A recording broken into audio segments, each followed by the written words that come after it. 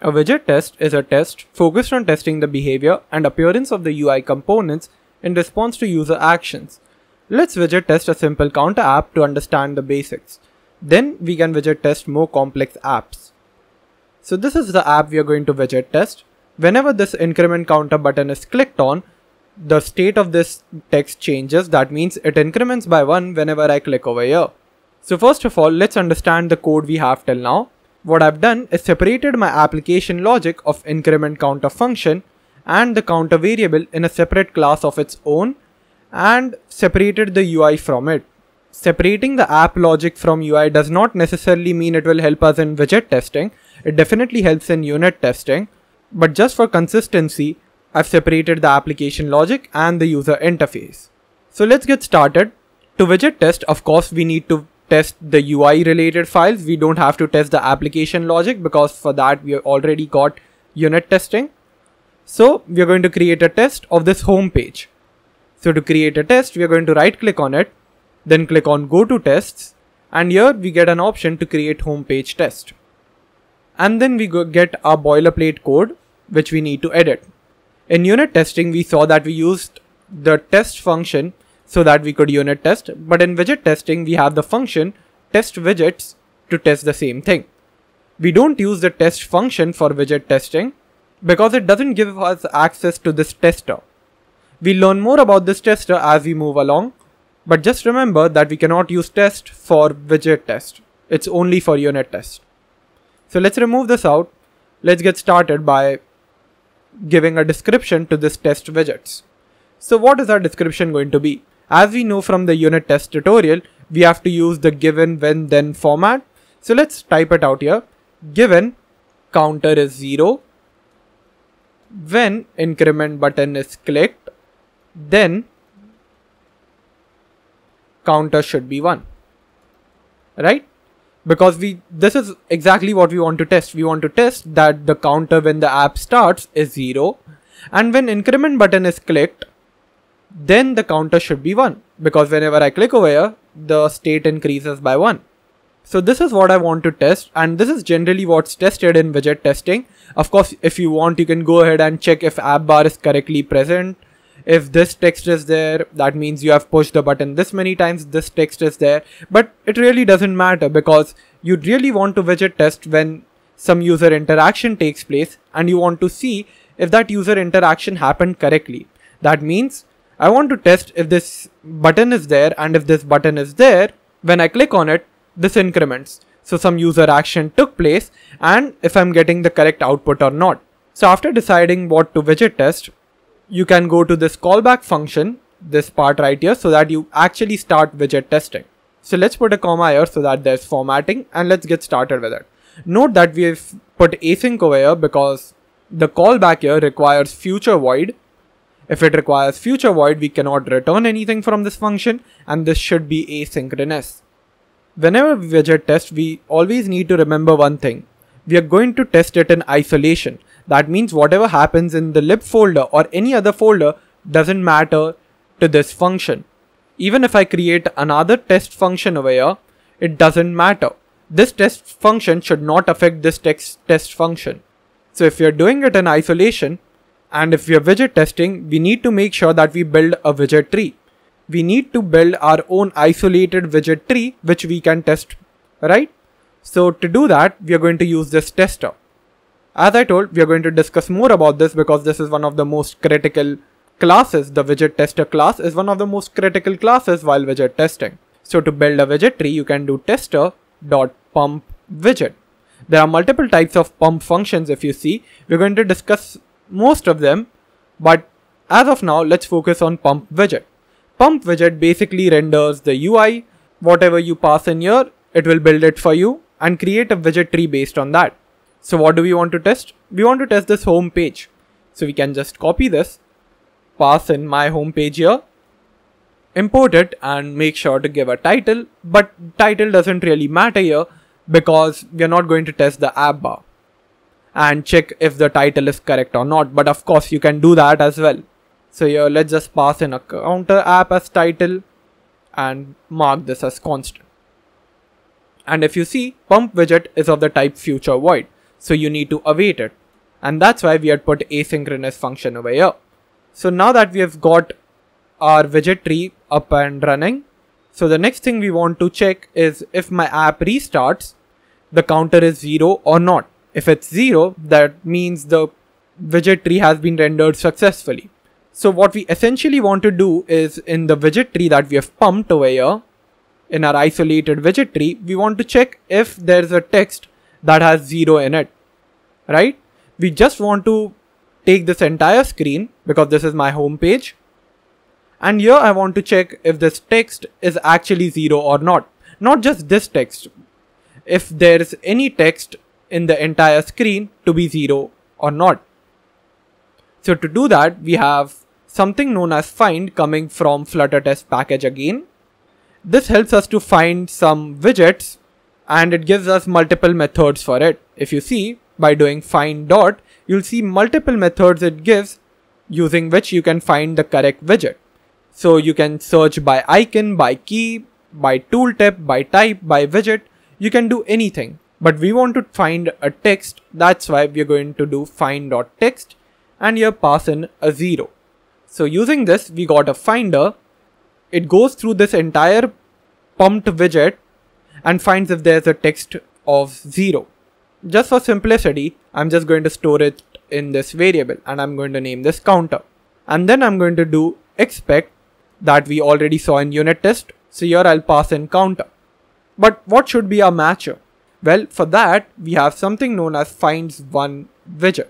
So basically what this means is it will go through the entire widget tree, check if there's 0 in the text. If there's a 0 in the text, then it sees that if there's one widget that it found related to it. If we have two widgets, we can use finds n widgets and pass in 2 over here.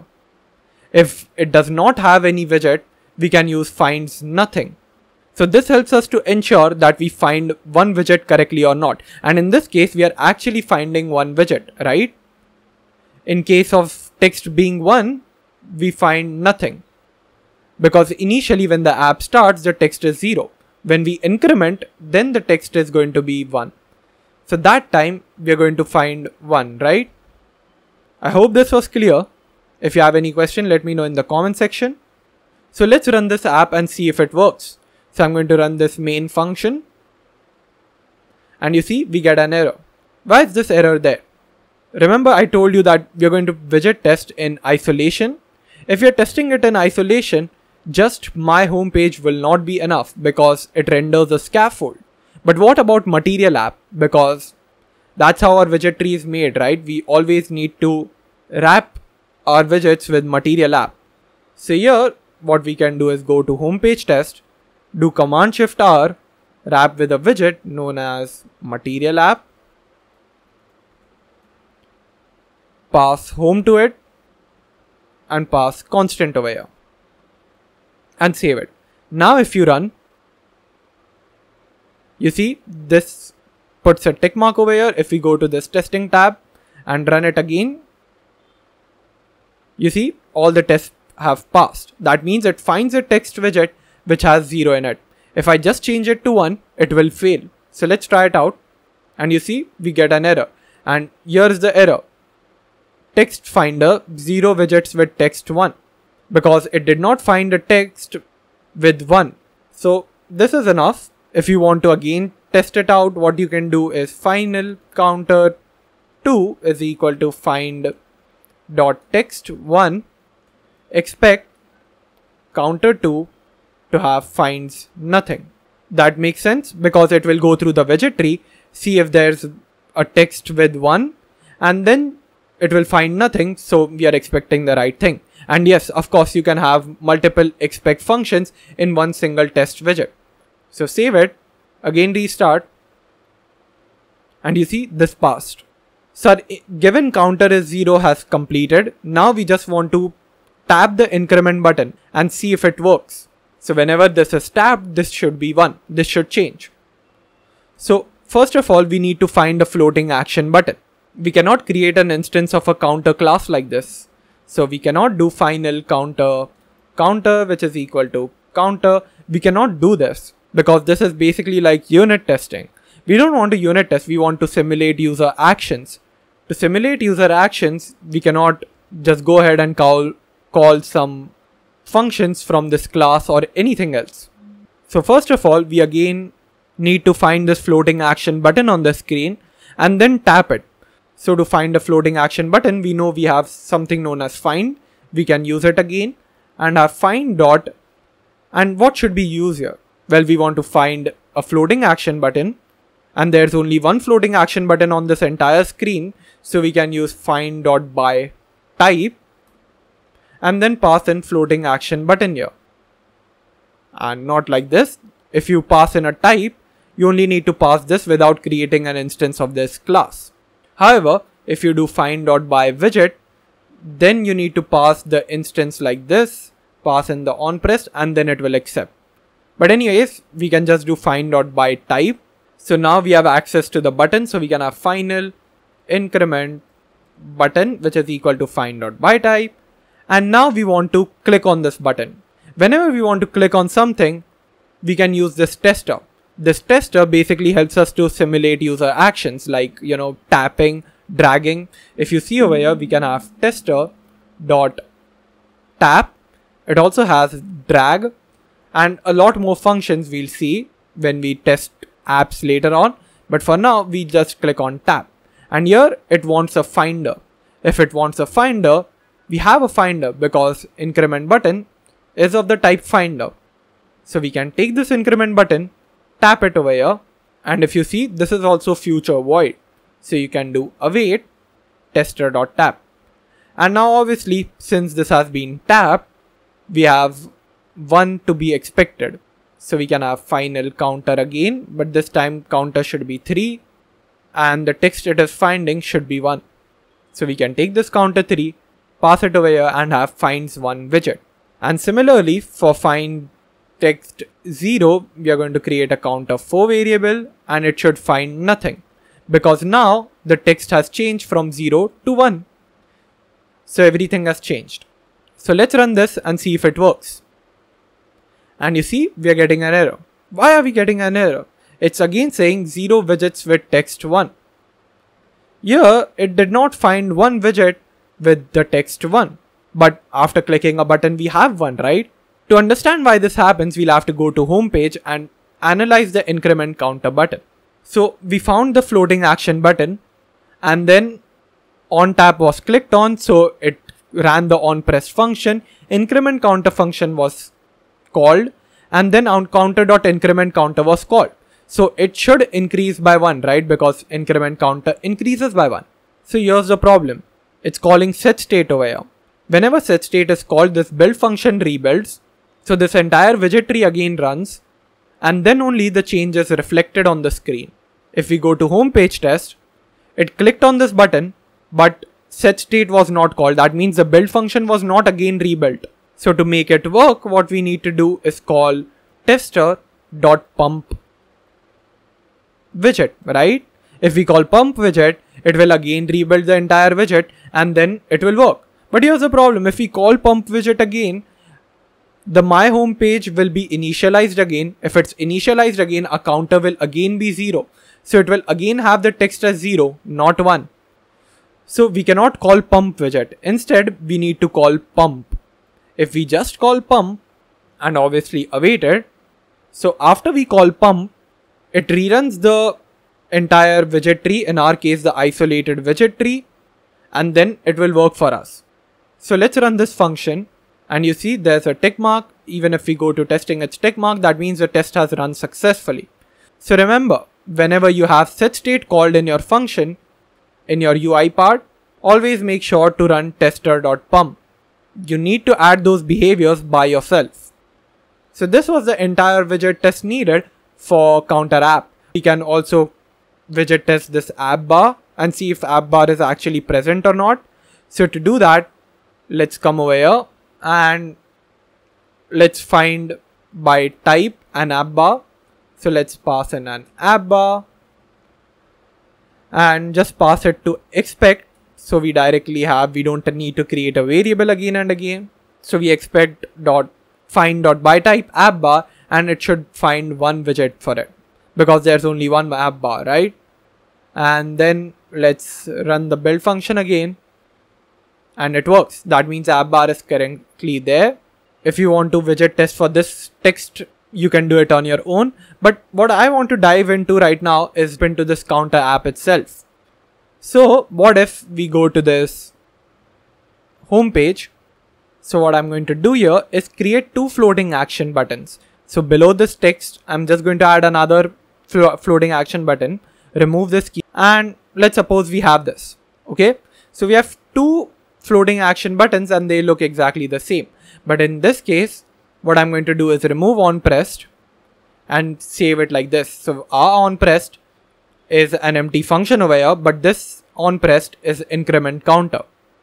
Now I'm going to go to the home page test, run it again, and you see I'm getting an error. Why am I getting an error? This error is there because when you did find.byType floating action button, it found two floating action buttons, right? On the entire screen, there are two floating action buttons, right? So it found two and it doesn't know which one to tap. So when there are two same widgets, we need a special identifier so that we can correctly find the correct widget. In this case, we have key. So whenever you have two widgets that are looking exactly the same, you know, if there's a text widget and there's another text widget, everything is same. The only difference you can make is key. And that's why you can do find.by key over here. It's a unique identifier. So you need to pass in key here. And our key over here is increment counter. I remove key from here. The key is only present over here. And have increment counter over here. So it will go ahead and find the correct floating action button and tap it. So let's go to the function here, rerun it.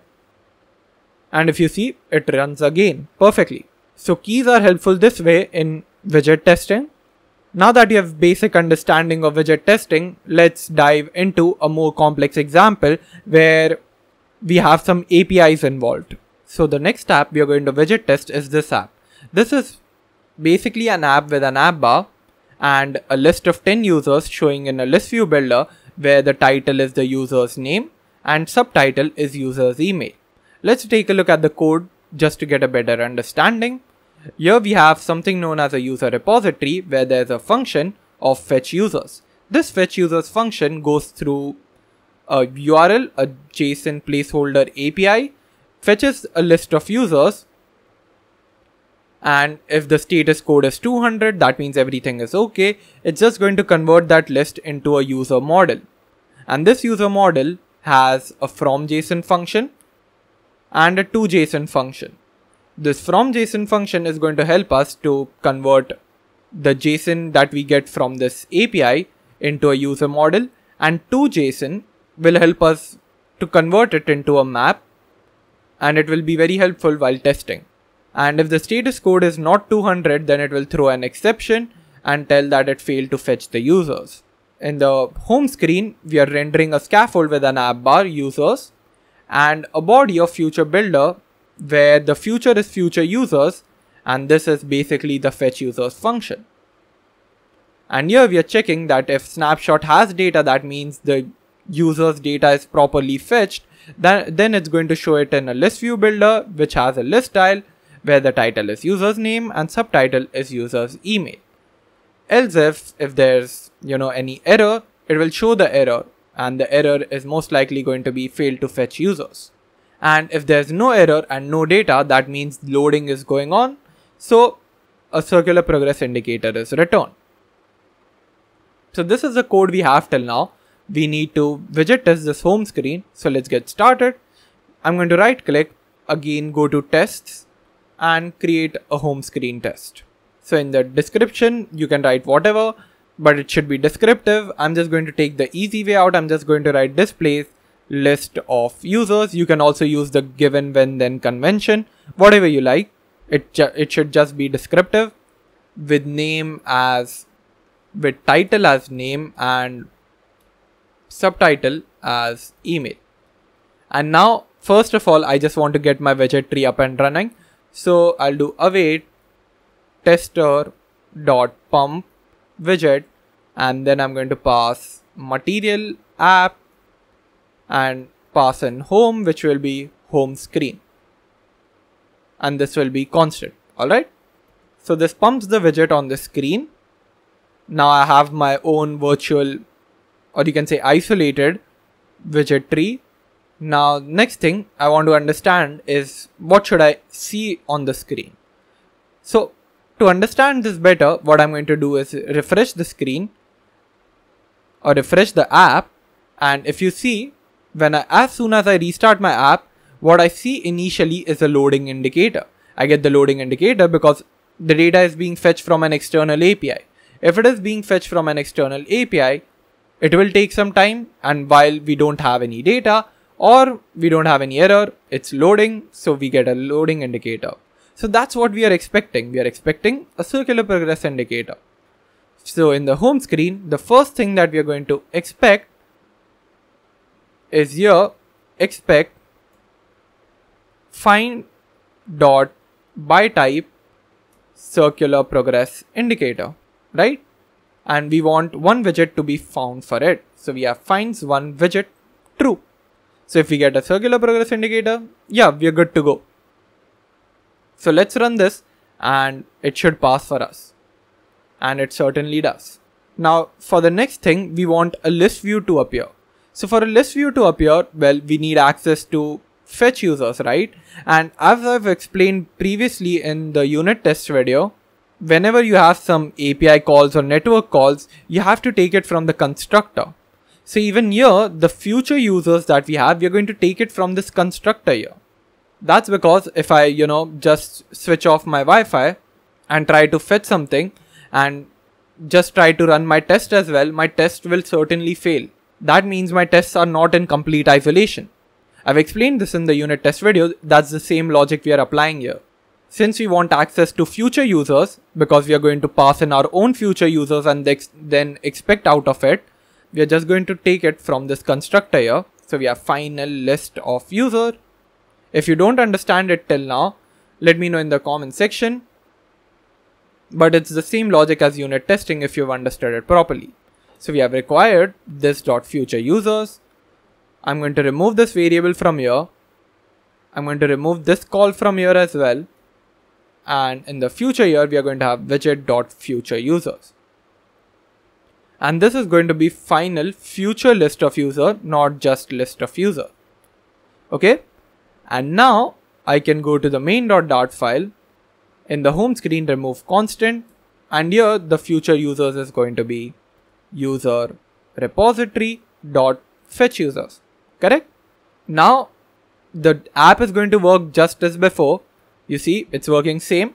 But now whenever we call home screen and home screen test, we'll be able to pass in our own list of users which we have control over.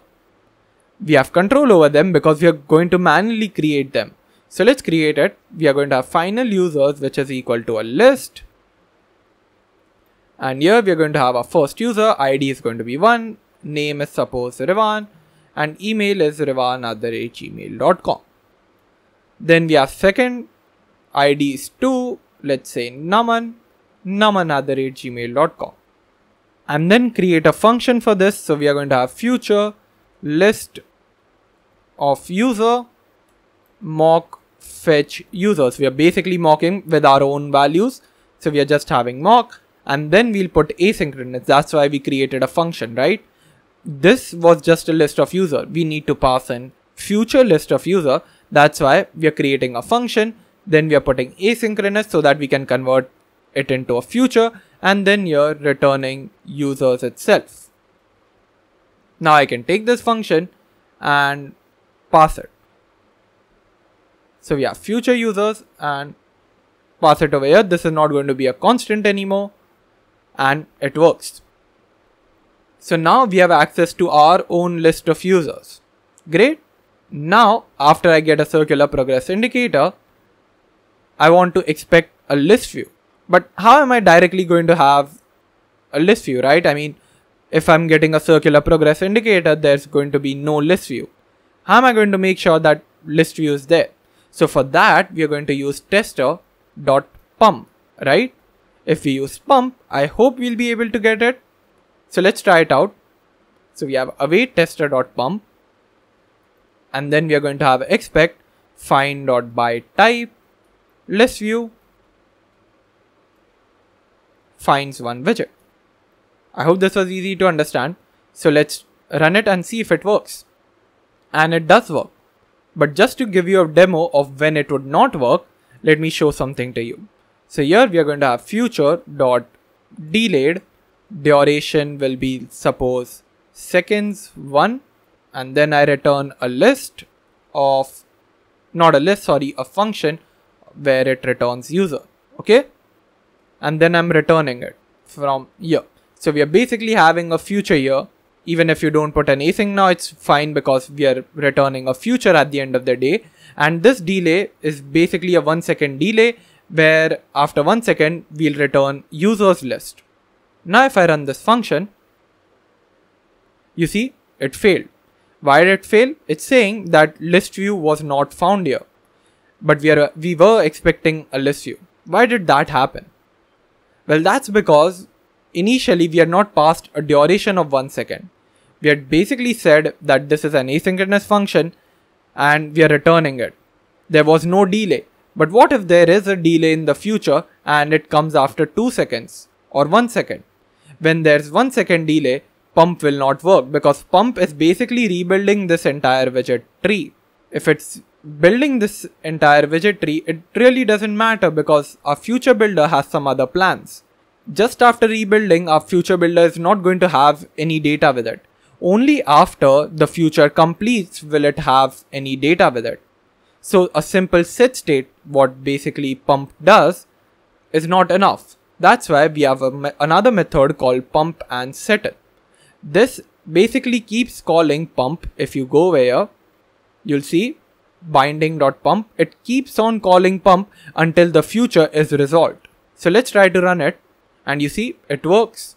So whenever you have something like this, a future or something which you want to resolve, you always need to call pump and settle. This is also very handy when it comes to animations, which we are going to test in our next app.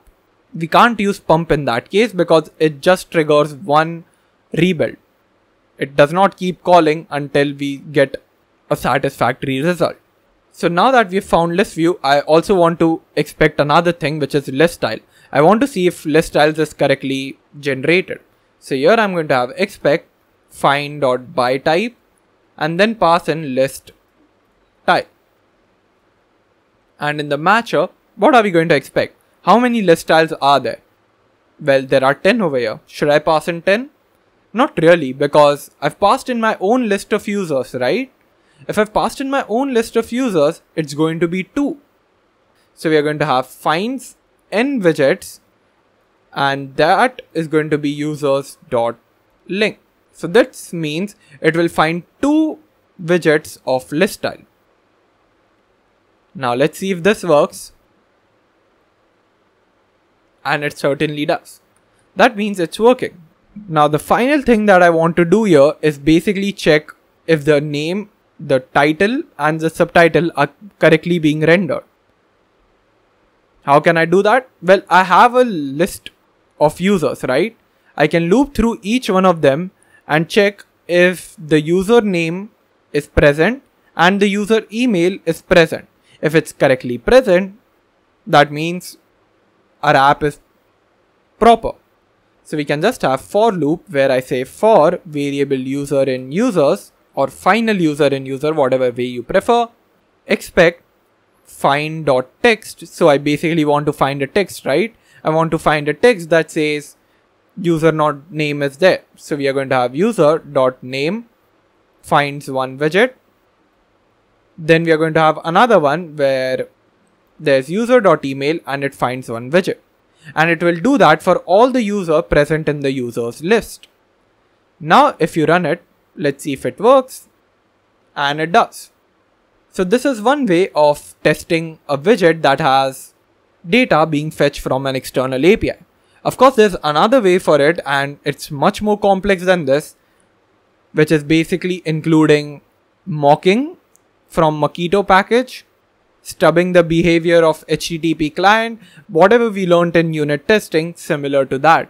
Quite complex, and I don't want to burden you with this because this is frankly a better way of doing it. It's much more simpler and it's testable code. So the next app that we are going to widget test is an animated app. Let me show you the demo. So if I just restart my app, you see this container went from height and width being 0 to the height being somewhat like 200. Even the border radius, if you see, went from being a perfect square to somewhat roundish, and the color changed from blue to green. This is what we want to widget test. Let's take a look at the code. We only have one screen here, no repository classes, nothing. It's just a UI file that we want to unit test, or more specifically a UI class. So here we have animation controller, and we've created an animation variable for width, color and border radius. Then in the init state, we are adding values to it. Here the vsync is this. That's why we had to add with single tick provide a state mixin, something you need to do while you're animating. Then you have a with animation, and then there's a tween. Tween is basically like a keyframe if you're coming from web development. You basically provide it a starting and ending value. Then you pass in the type of animation you want. Then you pass in the curve that you wanted to see in the animation, and obviously pass in the controller. And based on that, it will animate from the starting value to the ending value, which you can use in your UI down here. Similarly, we have for color, which is color tween, and border radius, which is a tween of double. Because in color, we are animating the color, that's why color tween. When we are having width and border radius, we only want to change the integer value.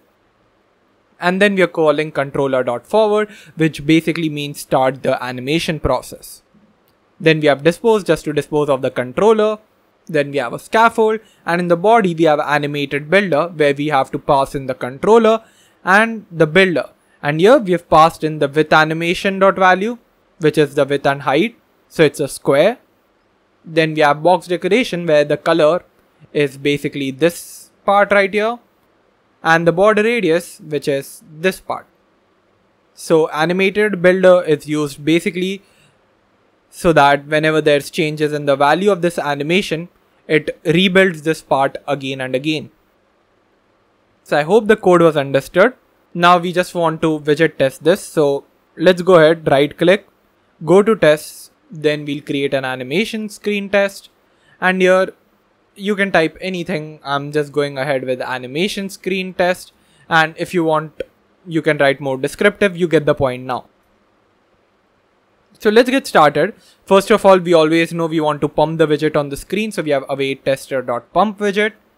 Then we will pass in the widget, which is material app. Obviously don't forget that. So we have constant material app. Then in the home, we have to pass in animation screen and save it. That's pretty much it. Then after that, we want to test the initial state of the container over here. What does that mean? Well, basically we have a container, right? Now whenever I start my app, you'll see it starts from almost 0. So that's what I want to test here. I want to check if the container is really having a width and height of 0 and the color is actually blue with border radius of whatever that was mentioned over here, let's say 0. I want to check all of these conditions here. And if you want to test it better, what you can do is pass in 50 over here as the width, and then you'll be able to test it out even better. You see, now you get a better view of what's happening. The initial state is height 50, the initial border radius is 0, and the initial color is blue. That's what I want to test. So basically I want to get access to the container first, and when I get access to the container, I can take the properties of the container and test it out. So first, to get a container, we want to first verify if the container is actually there or not. So we have expect find.byType container, and in the matcher you'll pass in finds one widget, because we should be seeing one widget, right? And run it. If you come to the testing tab, you see the test has run successfully. The widget test has failed. and that's obvious because we have deleted the file. So we'll delete the test file as well. So come back here and let's run the tests. And you see the test has passed. Great. Now that we have access to container, let's make sure to use some properties on it. So I can take this variable out. Let's call this final container. Let's not name it container type. Let's name it container finder, which is equal to find.byType container. Okay. Now I can take this and pass it over here. And now we know this will pass. So now I want to expect values based on this container. So I have container finder dot. But if you see, I don't get any properties of container as such. Why? Because this container finder is actually a finder. It's not really a widget. It's not a container widget. It's a finder. We need to convert this finder into a particular widget so that we can call properties on it. How will we do that? Well, for that, we'll have to use tester again. So we'll use this tester and have tester.widget. When you do tester.widget, it requires a finder. And if you see, it finds the matching widget in the widget tree. So you just need to go ahead, pass in the container finder here, and then it will return to you a widget. And that will be the container widget. So if I just have final container, which is equal to tester.widget, and hover over this is of the type widget. So now I can use container to call properties of container on it. So if I do container dot, I still don't get container, you can say auto suggestion. Why is that the case now? Well, that's because this is a widget, right? This is not a container. So how will I get access to container properties? This is giving me access to widget properties. All of these properties that you see here are related to widget. For example, create element. So I need to make sure that this is a widget. So to do that, I'll have to pass in a generic type here and call this container. Because if you see, T is mentioned over here. Whenever you have T, you basically have something to pass over here, which should be a widget. And now if you hover over this is of the type container. And now you can call properties of container. And obviously you can also call properties of widget because container extends widget. So I hope that was clear. Now you can just do your thing. Container dot, well, first of all, I want to check the width. The width should be 50. So we have container dot width, but it's not giving me access to width. That's why we'll have to use something else. And that something else can be container dot constraints, which is of the type box constraints. And you can see this is nullable. So we are going to make sure that this is not going to be null. And then we can pass in width. So the width can be minimum width or maximum width. In our case, both is the same. Max and min width are the same thing. So you can use either of them. Let's go ahead with minimum width and make sure to use 50 over here because our container starts from 50, right? If you see over here, let me just restart it. It starts from 50. And the same thing will happen for height as well. It's going to be minimum height and that is going to be 50 as well. So let's save it, restart the test and see if it works. And you see the test has passed. That means we are able to get the height and width correctly. Now if you just want to fail a test, you can have 150 and see if it fails. And you see the test has failed. Sometimes it's good to fail your test purposely so that you know there's no bug or anything at all going on. So okay, we have the test now. Now let's test the border radius and the color of the container. So we are going to have expect container dot color and that should be colors dot blue. In the start it's blue, right? And after that expect again, which is going to have container dot border radius, but there's no property of border radius because border radius is a property in decoration. So we are going to call container dot decoration dot border radius, but it's still not there. It's not there because this is of the type decoration. And border radius is present in a class of box decoration. But yeah, box decoration finally extends decoration but it's not decoration. It's going to have an extra property of border radius which decoration does not have. So to make this work, what you need to do is treat this as box decoration. So once you treat this as box decoration, which will work because decoration and box decoration are similar because box decoration extends decoration, and now you can call border radius property on it. Your container takes type of decoration because there are multiple types of decoration. One of them is box decoration. So here we are treating it as box decoration, calling the border radius property, and initially it should be 0. So this is all about initial. Let's put a comment for our own understanding. Let's run it and see if it works. And it doesn't work. And now we are getting this error saying it expected a value of color this, but the actual value was null. Why was it null? Because whenever we've called decoration property, we weren't able to call color over here. Whenever we called color over here, so let's say I typed in colors.blue over here and restarted the app, you see, we get this error. We get this error because there's box decoration and box decoration has a property of color. But in container, color is already present. So when you have box decoration, you cannot call this property.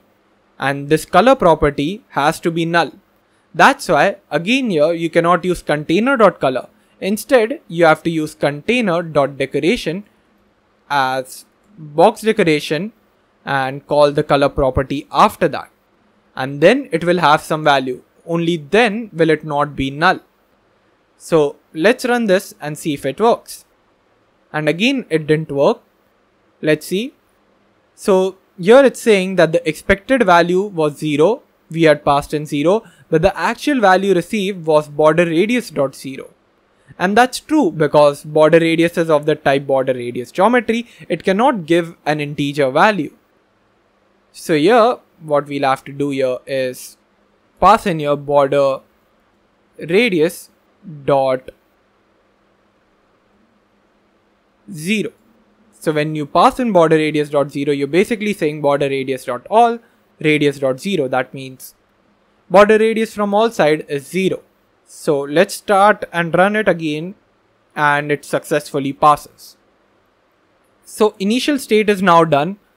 Now finally we want to trigger a frame change. That means we want to move the controller forward, and we want to move it so forward that we are at the end of the animation. That means the animation has got over. So to do that, well, what will we do? We've already seen this method, tester.pump and settle. We cannot call pump because that would mean only calling set state, and that doesn't mean the animation gets over. Pump and settle will probably do that. So let's have a wait here and again put all the expect conditions.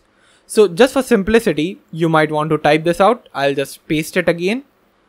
The minimum width and height is now going to be 200. The color is going to be green, and border radius is going to be, let's see what we have here, border radius dot circular, and the value here is going to be 50 because that's the end value. So we'll pass 50 over here. Save it, restart, and our test fails again. So this exception occurs because the expected value is 200, but actually we are getting 50. Why is that 50 there? We've called pump and settle, right? Well, that's because we are still using the container that we found over here. You see, in the widget tree, when we initially started, we had this container, then we created a widget out of it, and then we expected the initial value of the container based on that. And that's right, but after we called tester.pump and settle, the width, height, color, everything of this container changes. So it's not the same container as this one. So we have to update this. So to update it, we are going to use the same variable. Let's make them var because we need to change it. If we make it final, we won't be able to change. And here we are just going to have container finder, which is equal to the same thing. So we are having the same thing again, but this time we are again going through the widget tree, meaning we had the container finder, we expected the initial value based on it, then we call tester.pump and settle. After we call pump and settle, the height, width, color, border radius, everything of the container changes. So it's not the previous container again. So we again need to find the container from the widget tree, make a widget out of it because this is a finder, and then use it for our expectations. Now if we run it, our tests pass. So I hope this was clear. This is what I wanted to point out, and you can see pump and settle again worked. If instead you use pump over here and run the app, you see the tests have failed and it's saying the actual value is 50. So whenever you have animation or something, you use pump and settle. Whenever you have a simple rebuild to happen, you use pump. And pump widget is so that you build the widget tree. So this was all about testing an animated app. So this was it for this tutorial. Thank you so much for watching, and I'll see you in the next video.